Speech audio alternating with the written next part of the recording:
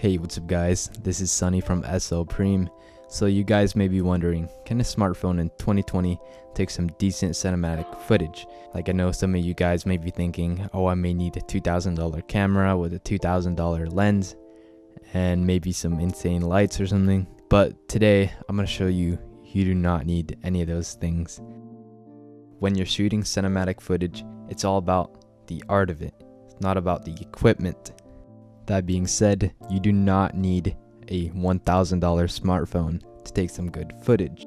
The things that you want to keep in mind while you're shooting cinematic footage is how you frame the shots, how you focus the shots, the shutter speed, ISO, everything. You got to use everything in unison to create one amazing shot.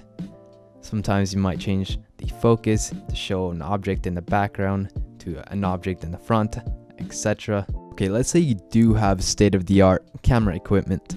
Does that automatically mean you're gonna have the best shots in the world? No, of course not. You do not need a big brain to figure that one out. You're gonna need practice and possibly years of it to get good. Bear in mind, I'm not an expert, so I don't have thousands of hours of practice, so I'm just trying to get better, just like you. In this video, I'm gonna show you guys what my $150 Android phone can shoot, all in 4K. Let's begin.